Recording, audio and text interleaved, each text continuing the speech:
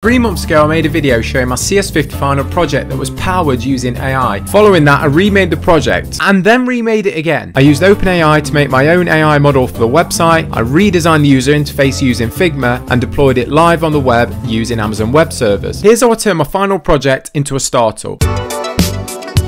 The first version of my project used GPT-3, which is essentially a dumbed down version of ChatGPT, but it didn't perform very well at really specific tasks. So in my example, running training plans. So to fix this, I had to create my own fine-tuned AI model. Now to do this, you need a data set containing lots of example questions and answers. And for my example, that was making lots of running training plans. So for the first iteration, I wrote 100 training plans by hand. I then used my dataset to fine-tune the best possible language model available on OpenAI. Create fine-tuning model. There we go, it's uploaded, but that's it. Now it's fine-tuning, and it's as simple as that. Wrong. It turns out because there's so many variables when making things like running training plans, you need more like 500 data points, not 100. Create fine-tuning model. It's as simple as that. There are 300 training plans. This is the model I've got. It looks like I've got a better plan with a better structure. Again, as you probably guessed, there shouldn't be any of this. We're only interested in this bit. So the reason I was getting all this waffle in my answers is because I just hadn't structured my data correctly. Like I was using different units like miles and kilometers in my answers, and then using different words which meant the same thing like recovery and recoveries, which all just distracts the AI from the key differences when it's being taught. So yeah, I then had to go through and restructure 300 training plans. Create fine-tuning model. Thankfully, that worked. My fine-tune model makes better training plans than GPT-3 and even ChatGPT. So great success. But the reality is that AI costs. Every time I make a request from my fine-tune model, it costs 3 cents, which makes it completely unviable on a free website. And it also costs at least $10 to fine-tune a decent sized model. You do get $18 of free credit when you sign up for an account using OpenAI, but as you can imagine, you can burn through that. So check out my previous video where I showed you how you can get unlimited free credit. The CS50 course doesn't really cover web design and CSS in great detail. I mean, as you can see from the first version of my website, but rightfully so, because it is a massive headache. I did all my web design in Figma. Figma allows you to easily design your own website, and then it will generate the CSS code for that website. And then all you have to do is copy that code into your own website file, and bam, you've got yourself a website. And it's free. It's so good, in fact, that Adobe just paid $20 billion for it, but you can get it for free. I don't know if anyone told you can get it. A cool thing about Figma is the Figma community section. This is where I got this dashboard design from. I then changed this dashboard design to make the second iteration of my website, which ended up looking like this, which, as you can see, is more or less a completely different website. So I think for this one, it would have been quicker just starting afresh. For what is the third iteration of my website, I went for like a neo-brutalism theme, which is the hot design trend right now in 2023.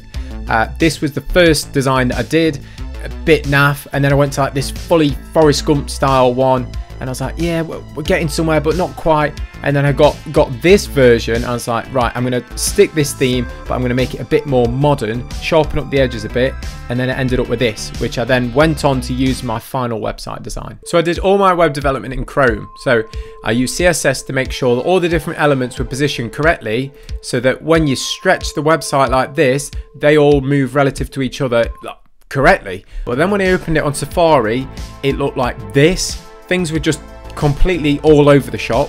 But then if I opened it on mobile in Safari, things look like this, and I kid you not, you literally could not press a single button. It turns out I was having this issue because I was using absolute positioning, and for some reason Chrome and Safari interpret that completely differently. So I switched over to relative positioning, and that works. This is the kind of thing that makes CSS a massive headache. And then I used JavaScript to add some functionality to the website. So when you refresh the page, for example, it automatically selects the first form, and then when you fill in valid values in the form, it goes green, and then when you generate a training plan, it takes you down to the bottom of the page where the training plan is. To turn your locally hosted project into a live website like this, you need to host it on a server, and that's where AWS comes in. With my website working fine, all that was left to do was deploy it, and That'll be pretty straightforward, won't it? I won't have any issues with that. Sure. Like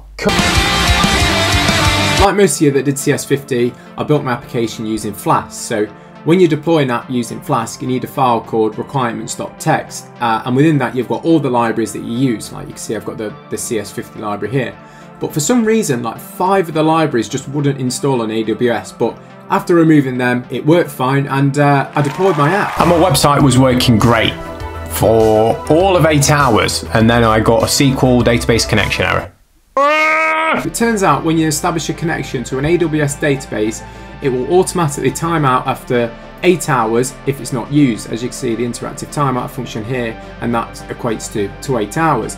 These are just issues that I never thought would occur in a million years. And to get around this, I just had to alter my code so it re-established the connection. The last thing I had to sort was the domain, so my website wasn't called website-env.ebay.blah. You can buy domains from places like GoDaddy or Google Domains, but then you have to transfer the certificate of ownership over to wherever you're hosting the website. So to save that step, I just did mine on AWS. My website was called Rapid because like running fast is like running rapid. Yeah. Anyway, I tried like all these different variations on the domain search to find any that are available for a decent price, and I found one called runningrapid.co.uk. Perfect. But ideally when you set up a website, you want the .co.uk and .com variation, because you know you're hoping that people outside the UK are going to be using your website too. But for some reason runningrapid.com wasn't available, so I thought, I mean, who could be using that? Let's have a look. Who's using runningrapid.com? I wonder. Some scumbag is reselling it for $2,800. There is such thing as domain reselling. I can't believe it. It's like sneaker reselling, but for domains. This person will have bought the domain for a year for $13. That is a 21,000% return on investment. I'm off to sell domains.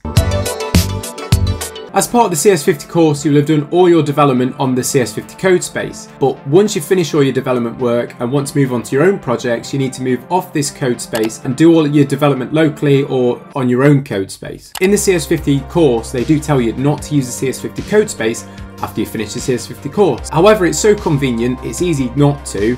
And I was actually just doing all my coding on it after. And in this folder called data, I had all of my JSON files for fine-tuning my AI models. So of course one day I came to use those files and they'd all been deleted. I jumped straight onto GitHub support, and this is what they told me. It said CS50 accidentally downgraded their organisation, causing soft deletion of their code spaces.